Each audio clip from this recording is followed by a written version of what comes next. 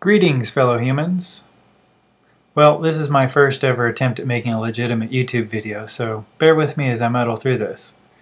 For starters, let's get the intros out of the way. I'm the Biker Scout. And a little background about me, other than the obvious Star Wars reference, I ride a motorcycle full time. But I'm a professional designer and photographer first.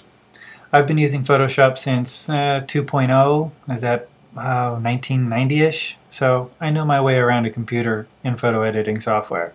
And I just had to make this video in response to the crap that NASA's been feeding us as scientific proofs for the general archives and public domain, when in fact they're employing very amateurish photo retouchers. I'm a stickler for details and an avid pixel peeper, and I'll tell you what, if I was employed by NASA, the fake images would be flawless. There are so many absurd photographic anomalies in their archives, but I'm only going to focus on a couple that have all been released within the last few months here in 2015. So let's get started. Alright, let's go straight to the horse's mouth here and download the image right off of NASA's website. And open it into Photoshop. Okay. Now, one thing that you should know is there are all kinds of different blacks.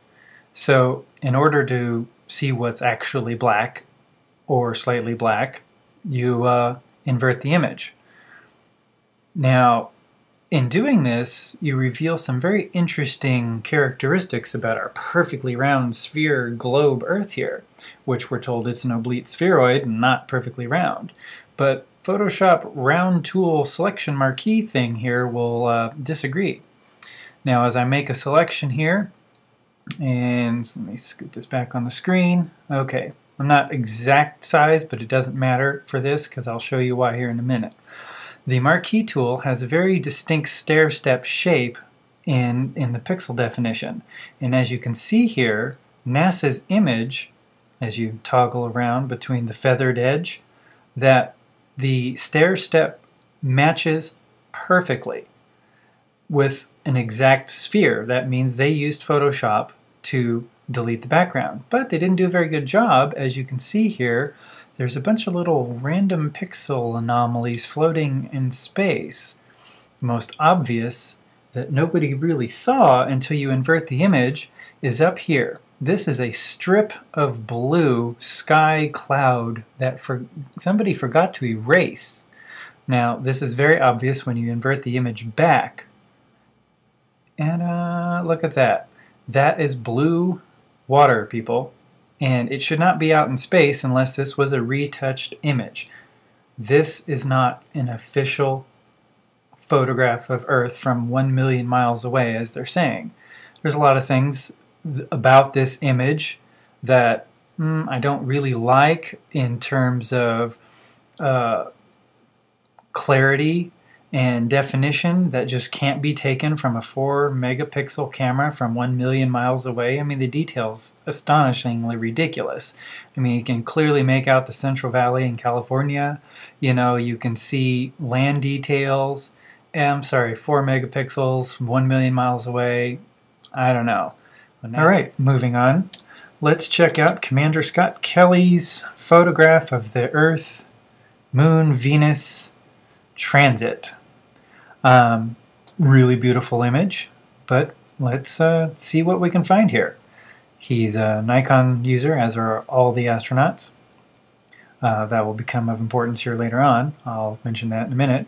First, let's open it and do what we did before. We'll invert the image, and we'll see if there's any strange things afoot. My suspicion was the lens flare. It looked too Hollywoodish to me. It looked too much like a plug-in or a filter. But I was blown away when I saw this really glaringly obvious cover-up of something. Now, to me, it looks like they just took the brush tool and blocked something out by just selecting black. But they didn't use the eyedropper tool to sample the nearest color black. So they're, like I said, blacks aren't all the same once you start looking at it as an inverted image. It looks black. Now, they may have blocked something out for artistic reasons, but as soon as you do that, it's a manipulated image, and you can't claim it as authentic. You know, it's now a composite. You know, you've edited it, you've retouched it, and I think they're obligated to mention when they do. and not always in the obfuscated terms of mosaic and composite as NASA always seems to do. Alright, let's check this image out here. Everybody might remember this one. This is the famous moon transiting the Earth in front of NASA's Discover satellite that's 1 million miles away, parked out in geosynchronous orbit. Okay, let's right-click this bad boy, put it in Photoshop. It's a GIF for animated purposes, but the cool thing about GIFs is you can actually open them up in Photoshop and you can see all the layers that the GIF is made out of. Kind of cool. So let's zoom in here and check it out.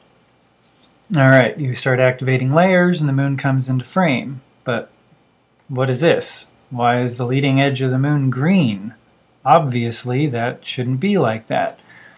So, what's going on here is NASA has south parked a dim moon image because they said it's the dark side of the moon, so obviously we think the image needs to appear darker, but it's passing right in front of the Earth, in front of the sun, full moon, so that means it should be bright, really bright, bright as the clouds. In fact, there's more green fringing. Keep turning on these layers. Obviously they were able to delete the green fringing on the leading edge as it left the frame, but they were pretty lazy here as it exited the frame. More green fringing. Now, it seems to me like they just used some green screen software and plucked or tried to get a nice clean image, but they couldn't because here's a bunch of pixel noise all over the place. That means nobody actually did anything. They clicked a button and they tried to use the algorithm to remove the green. Didn't do a very good job of that.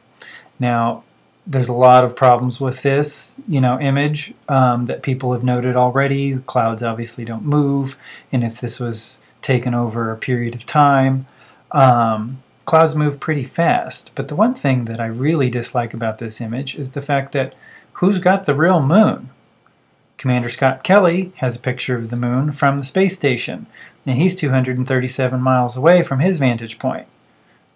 Now, or 237,000 miles away from his vantage point. And this Discover satellite image is 1 million miles away, minus 237 miles the distance between the Earth and the moon. Yet it looks like a dim, dead rock. If I were to be asked which one is real, well, it looks like Commander Scott Kelly's picture is real, and the NASA one, which they're claiming is real, clearly isn't. It's a cut and paste and a real poor job at that. Here's one last image showing a famous Earth shot from the International Space Station. It's beautiful. NASA uses Nikon, like I said before, so Commander Kelly has graciously taken a selfie of his own camera, so we see what model it is. We can even see that there's a massive fisheye lens on this thing. But knowing those two things is key ingredient in fixing the photos. So in Photoshop, there's a lens distortion correction filter you can use. You just plug in what kind of camera you have, what kind of lens you have, boom, voila, it flattens the image out and corrects the distortion, whether it's pincushion or barrel distortion or even fisheye. The other thing that's going on in this photo here is, everybody will point out, there's a giant hot spot fairly close to the Earth. If the sun was in fact 92 million miles away, the Earth would be lit in a broad, illuminated, wide swath of light and not just like a light bulb as we have here. That's just something interesting I've noticed. But anyway, that's it. That's my YouTube analogy wrap-up video of some things that I've really had a problem with, and I noticed not a lot of people were addressing in their YouTube videos, whether they're flat earthers or NASA conspiracy people or moon debunkers. It's the photography that really gives away, their deceit. And I think more ought to be brought up about this. I think they're sloppy, they're lazy, and they're hiding something. What that something is, I don't know. Can we reach any higher than low Earth orbit? Or can we even go to space? Can we go to the moon? Is the Earth flat? Is the sun really close? There's so many ridiculous questions, but when you just look at the photographic evidence, you know something is being hidden. And to me, that raises, you know, a several trillion-dollar question. Does NASA owe the taxpayer a bunch of money back for fraud, every man, woman, and child in America, for lying to us this whole time? Can we take, you know, them seriously as a beacon of science, you know, when everybody in their own camp can't seem to get the facts together? NASA showing us a perfect circle image of Earth. You know, Neil deGrasse Tyson is saying, no, the Earth isn't round, it's an oblate spheroid, more pear shape. But that's an official NASA photo, and it's perfectly round. But, you know, it's only perfectly round if you use the Photoshop selection tool. So, yeah, let me know what you guys think, and I think this begs further discussion.